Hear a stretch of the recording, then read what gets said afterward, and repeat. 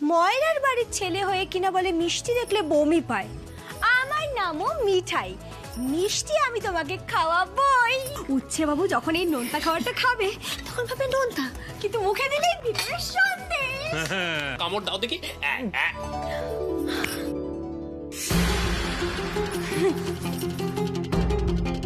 সব ওই মেয়েটার প্ল্যান। এত বড় অডাসিটি যে আন্টি রানা খাবারের মধ্যে মিষ্টি স্টাফিং করেছে, একবার হাতে পাই।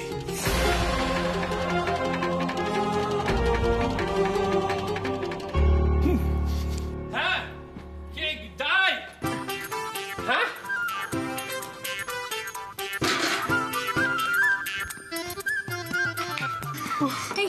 জিজু কি করে খাওয়ালো রে? ভয় করলো না জিজু? এই তো জল দাও জল দাও। তোমার পায়ে কি হলো? কি চাইনি চলে গেছে। আজ একবারে বাঘের মুখে হাত ঢুকিয়ে দিয়েছি। এই নিন জল জামাই বাবু। তাহলে এই মিঠাই কিন্তু আজকে উৎসাহকে মিষ্টি খাইয়েছে। হ্যাঁ খাইয়েছে। দুষ্ট থাকে চিনি চিনি আর ভীষণ মিষ্টি থাকে চিনি চিনি, ভালোবাসতে আসছে তোমায় নাম মিঠাই।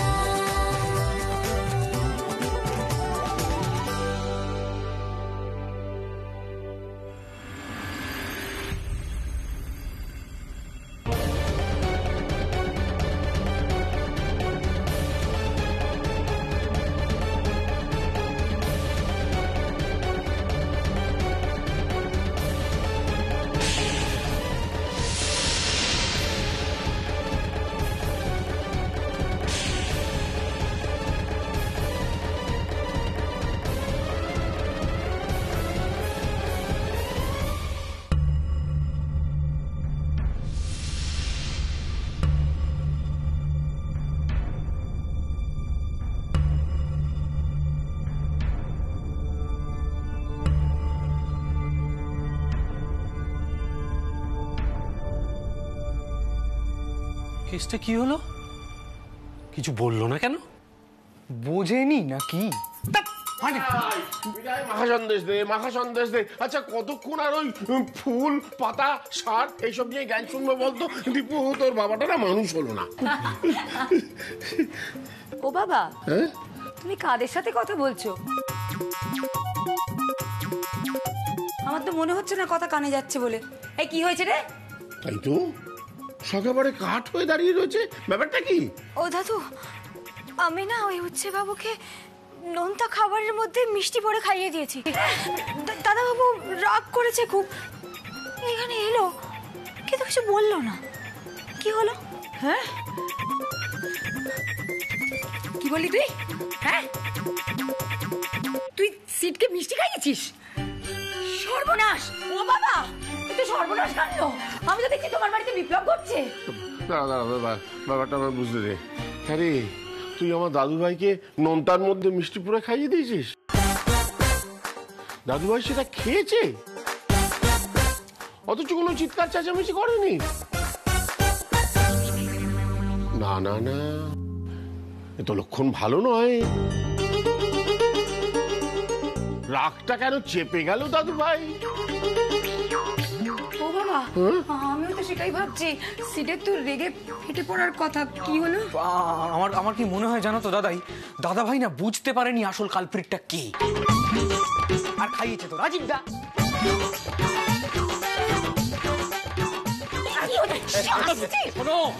তুমি তো আপনার জামাই, তোমাকে তো কিছু বলতে পারবে না, কিন্তু বাই চান্স যদি বুঝতে পারে আসল অপরাধীটা কে, তাহলে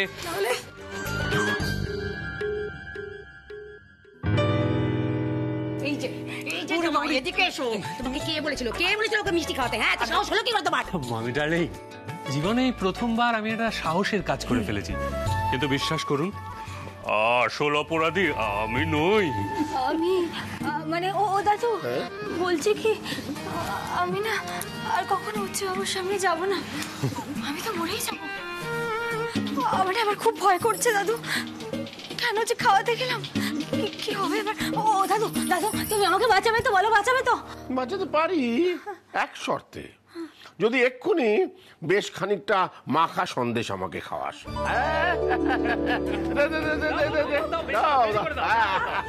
আরে বুঝতে পারছিস না কি করে? হ্যাঁ শোন, ভালোভাবে গুড় দিয়ে মেখেছিস তো? দেখি। বেশি খাবে না। হ্যাঁ, গন্ধ বেরোচ্ছে, গন্ধ বেরোচ্ছে, ভালো পাক হয়েছে মনে হচ্ছে। তোর হবে মিঠাই। ওই উচ্ছে বাবু যে আবার কি করবে তাই ভাবছি।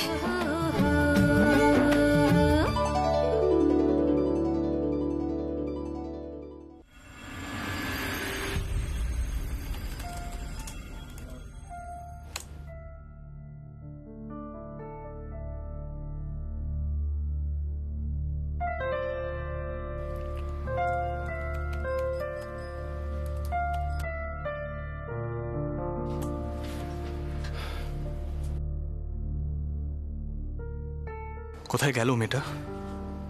এখানেই তো ঘুরঘুর করে, নিশ্চয়ই ভয় পেয়ে আছে। আজ আমি ওকে স্পেয়ার করব না।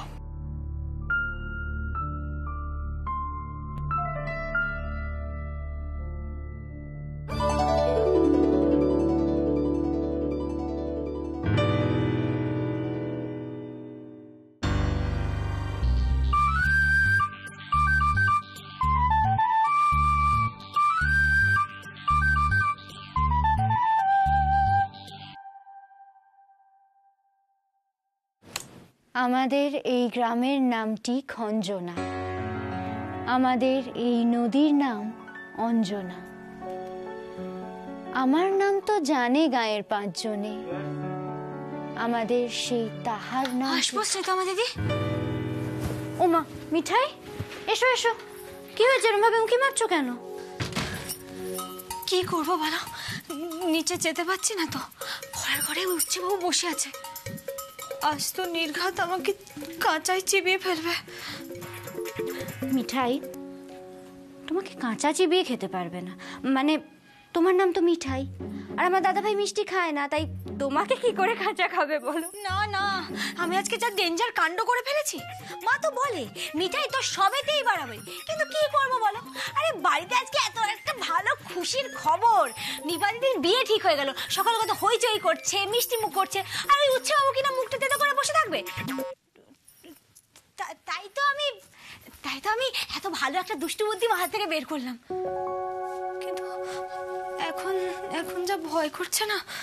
আচ্ছা শোনো, উচ্ছে বাবু কি বুঝে গেছে যে এই কাণ্ডটা আমিই করেছি?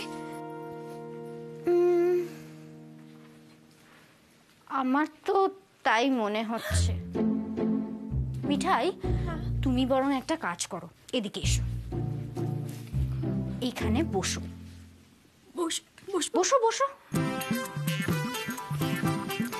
শোনো, একটু পরে দাদা ভাই ঘরে চলে যাবে, ততক্ষণ তুমি এখানেই বসো। ও তুমি বোধহয় পড়ছো না, আমি তোমাকে ডিস্টার্ব করলাম। এই মিঠাই মিঠাই মিঠাই, শোনো। কি বললে তুমি? ডিস্টার্ব করলাম? হ্যাঁ। না, কথাটা ডিস্টার্ব নয়, ডিস্টার্ব। ডিস্টার্ব। হ্যাঁ, আর তুমি আমায় মোটেই ডিস্টার্ব করোনি। আমি তো একটা কবিতার বই পড়ছিলাম। সন্ধেবেলা রাতুল যে কবিতাটা বললো, শুনেছো তো? কি ভালো বললো না? আচ্ছা, তুমি জানো কবিতাটা কার লেখা? রবীন্দ্রনাথ ঠাকুরের। আমি জানি তো, রবীন্দ্রনাথ ঠাকুরের কবিতা। আমাদের ছোট নদী চলে আঁকে বাঁকে, বৈশাখ মাসে তার হাঁটু জল থাকে। আমি তো পড়েছি ছোটবেলায়, বড় হয়েও পড়েছি। জানো তো, আমার বাবার খুব শখ ছিল মিঠাই পড়বে, পড়তাম। কিন্তু ওই হঠাৎ বাবা চলে গেল, আর এই মিঠাইকে মিষ্টি তৈরি করে সংসারে টাকা দিতে হলো। কি করবো বলো, কাকা কি একা পারতো নাকি? এই যা দেখেছো, এই যে আমরা পালিয়ে এসেছি, কাকা কত চিন্তা করছে জানো? শোনো না, বলছে আমি পেরাই যে ফোনটা পেয়েছি, ফোনটা আমাকে একটু দিও। ওই ফোনটা দেখে আমি কাকাকে ফোন করে দেবো। আচ্ছা, এখনো বসে আছে? কে? ও দাদা ভাই। হ্যাঁ। মিঠাই, তুমি কি সবসময় এরকম টানা কথা বলে যাও? হাঁপিয়ে ওঠো না? না না, মা তো বলে মিঠাই যেমন হাত চলে তেমন মুখও চলে, কোনোটাই থামে না।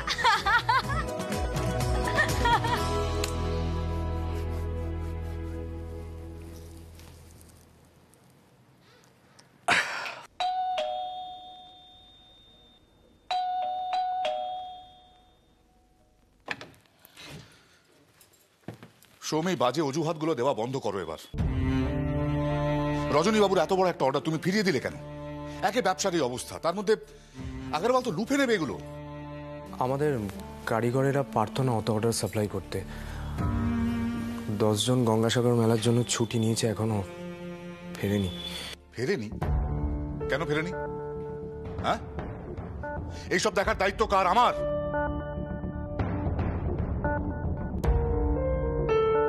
ওদের কাজে যোগ দিতে বলো, আর যদি না পারে তাহলে অন্য লোক দেখে নাও। ওদের জন্য আমি লস করতে রাজি নই। অতগুলো মানুষের কাজ কেড়ে নেব? দাদাই জানলে খুব বকাবকি করবে। ব্যবসাটা দাদাই নয়, আমি চালাই। তোমার দাদাই এর সেন্টিমেন্টে চলতে গেলে ব্যবসা টিকোতে পারবো না।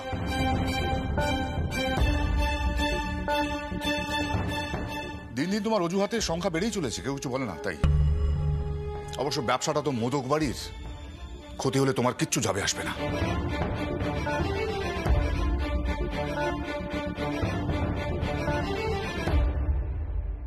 সোমদা, রোজ যখন তোমাদের ব্যবসায় লসই হয়, তাহলে তুলেই দিলে পারো এরকম একটা স্টুপিড ব্যবসা।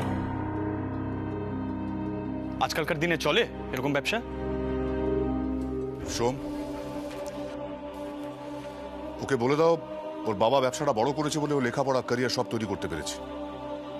রোজ রোজ ওর এই আস্পর্ধা আমি মেনে নেব না, সহ্য করব না। অনেক হয়ে গেছে।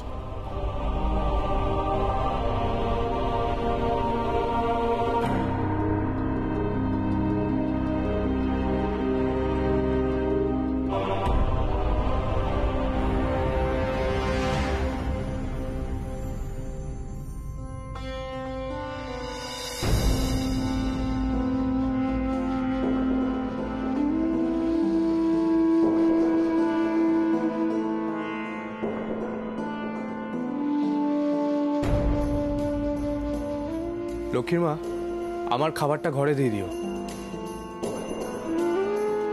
এমনিতেই ওনার মেজাজ খারাপ ছিল, তার মধ্যে তুই আরো রাগিয়ে দিলি। আরো অনেক কিছু বলার ছিল সোমদা। এটা ঠিক যে আমি বাড়ির বিজনেসটা একদম পছন্দ করি না, কিন্তু তাই বলে দাদার কন্ট্রিবিউশনটা একদমই উড়িয়ে দেওয়া যায় না। এই বিজনেসটা দাঁড় করানোর পিছনে দাদার সবচেয়ে বেশি খাটুনি গেছে, আর উনি সে সব উড়িয়ে দিচ্ছে। এনিওয়ে, আমি এই বিজনেস নিয়ে আগেও কখনো কিছু বলিনি এবং বলতেও চাই না, কিন্তু আজ উনি আননেসেসারিলি দাদাকে ছোট করছিলেন বলে আমি বলতে বাধ্য হলাম, নিজেকে কন্ট্রোল করতে পারিনি।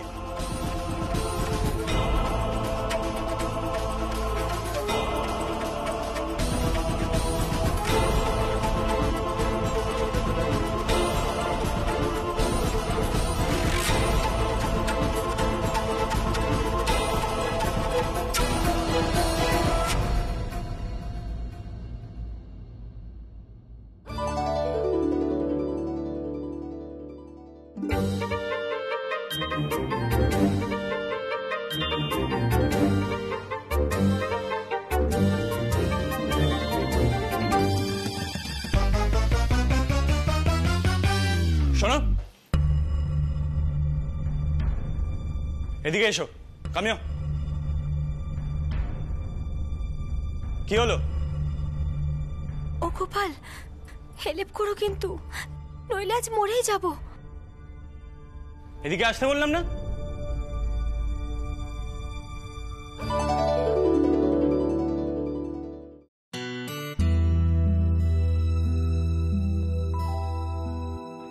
এত বড় অডাসিটি হলো কি করে তোমার? আমাকে নিয়ে ঠাট্টা করার পারমিশন কে দিয়েছে? ইন ফিউচার যদি কখনো দেখেছি এরকম কিছু করতে, আমি কিন্তু ছেড়ে দেব না। বাড়িতে হয়তো সবাই তোমাকে মাথায় তুলে রাখে, তার মানে এই না যে তুমি যা খুশি তাই করবে। বুঝতে পেরেছ? এখন যাও এখান থেকে, যাও। ও মিঠাই দিদি, মিঠাই দিদি, শিগগিরই একবার ঘরে চলো, বড় মায়ের পেটের ব্যথাটা আবার বেড়েছে। সে কি বলতে? তুই আমাকে আগে বলিসনি কেন? ও মা, মা! এই, কি নাম জানো তোমার? গুলতি। কি হয়েছে আন্টির? সন্ধ্যে থেকেই না বড় মার পেটে ব্যথা হচ্ছে। আগেও হয়েছে, কিন্তু বড় মা মিঠাই দিদিকে বলতে দেয়নি। আমি কত করে বড় মাকে বলেছি, বড় মা ডাক্তার দেখাও ডাক্তার দেখাও, কিন্তু কিছুতেই আমার কথা শোনেনি। মিঠাই দিদি বললে ঠিক শুনতো। আসলে আমি বড় মায়ের নিজের তো কেউ নয়। এখন দেখো কেমন ব্যথায় ছটফট করছে। ঠিক আছে, কেঁদো না, ডোন্ট ট্রাই। তুমি ভিতরে যাও, বলো আমি ডক্টরকে ফোন করছি, যাও।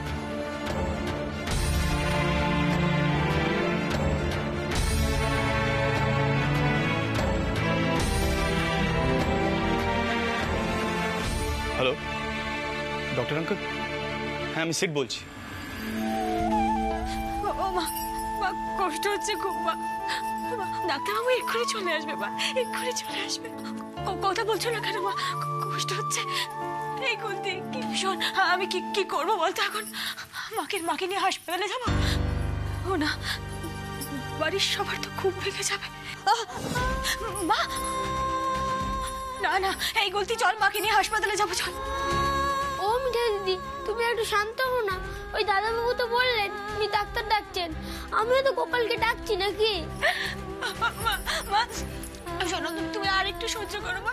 ডাক্তারবাবু এক্ষুনি চলে আসবে মা, এক্ষুনি চলে আসবে। ও গোপাল, আমার মায়ের সব কষ্ট আমাকে দিয়ে দাও না গো। আমার মাকে কেন এত কষ্ট দিচ্ছ তুমি? আমাকে সব কষ্ট দিয়ে দাও, সব কষ্ট আমারও, সব কষ্ট আমারও। মা মা, আমি কি করবো আমি এখন মা? চিন্তা করিস না, সব ঠিক হয়ে যাবে। কি ঠিক হয়ে যাবে? হ্যাঁ, এরকম একটা ব্যথা, এতদিন ধরে একটা ব্যথা হচ্ছে, তুমি কুলতিকে আমার কিছু বলতে দাওনি? চিন্তা করবো বলে। জানো তো মা, আমি ভেবেছিলাম তোমাকে বড় ডাক্তারের কাছে নিয়ে যাবো, কিন্তু তার মধ্যে এমন কাণ্ড হলো না। আমি তুমি চাই যে আমার আর কুলতির কেউ নেই মা।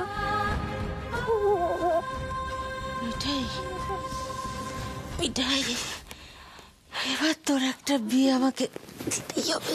তুমি চুপ করো, একদম কথা বলবে না, বলছি না ব্যথাটা বাড়বে। এই গুলতি, তুই তো বললি ডাক্তারবাবু আসবে এখন। গুলতি, ডক্টর আঙ্কেল এসছেন আন্টিকে দেখতে। আঙ্কেল,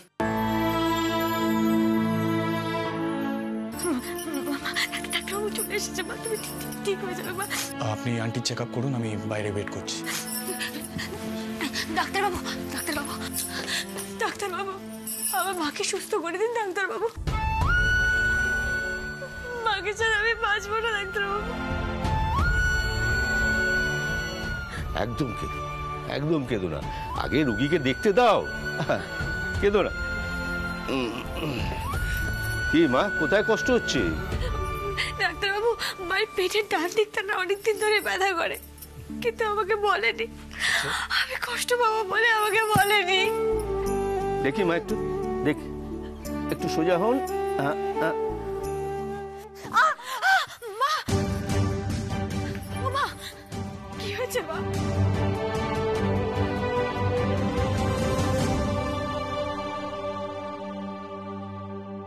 আমার মাকে সুস্থ করে দিন। মাকে ছাড়া আমি বাঁচবো না ডাক্তারবাবু, মাকে ছাড়া আমি বাঁচবো না। আমি কেন এতটা ডিস্টার্বড হচ্ছি? স্ট্রেঞ্জ, এরকম তো হয় না আমার কখনো।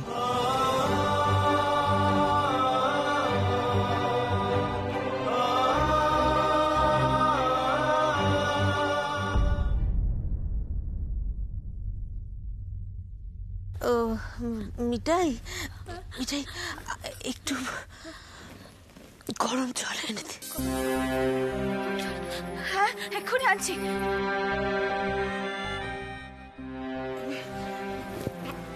গুলতি,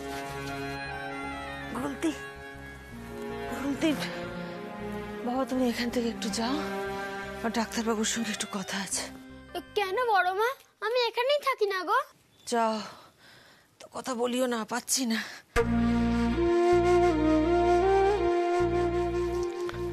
মা দেখি। শুনুন ডাক্তারবাবু, খুব ভালো করেই জানি আমার এই অসুখ আর কোনোদিনই সারবে না, কিন্তু কিন্তু আপনার কাছে একটা অনুরোধ ডাক্তারবাবু, আমার মেয়েকে এই অসুখের ব্যাপারে আপনি কিচ্ছু বলবেন না। আমি আপনার দুটো পায়ে পড়ি, ওইসব জানলে নিজেকে সামলাতে পারবেন না ডাক্তারবাবু, আপনি কিছু বলবেন না। তুমি শান্ত হও মা, শান্ত হও। তুমি যখন চাইছো না, আমি তোমার মেয়েকে এই ব্যাপারে কিচ্ছু বলবো না। কিন্তু মা, কয়েকটা ব্লাড টেস্ট না করালে যে এই রোগের চিকিৎসা করানো যাবে না। কাল সকালবেলাতেই খালি পেটে গিয়ে টেস্টগুলো করিয়ে নেবে, কেমন?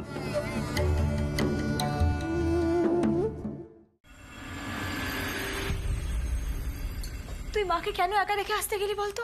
মার যদি কোনো দরকার লাগে। তোর না কখনো বুদ্ধি হবে না গুলতি, কখনো বুদ্ধি। মিঠে দিদি, আমি না। চুপ চুপ কর তুই। ডাক্তারবাবু, ডাক্তারবাবু, মা কেমন আছে ডাক্তারবাবু? মা সুস্থ হয়ে যাবে তো ডাক্তারবাবু? মা ভালো হয়ে যাবে তো? ব্যথাটা কমেছে? ব্যথা কম হওয়ার একটা ইঞ্জেকশন দিয়েছি, উনি এখন ঘুমোবেন।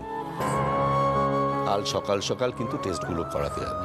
কি কি টেস্ট করাতে হবে, কোথায় যেতে হবে, সব আমি প্রেসক্রিপশনে লিখে দিয়েছি। যাও, তুমি এখন মার কাছে যাও, কোনো ভয় নেই।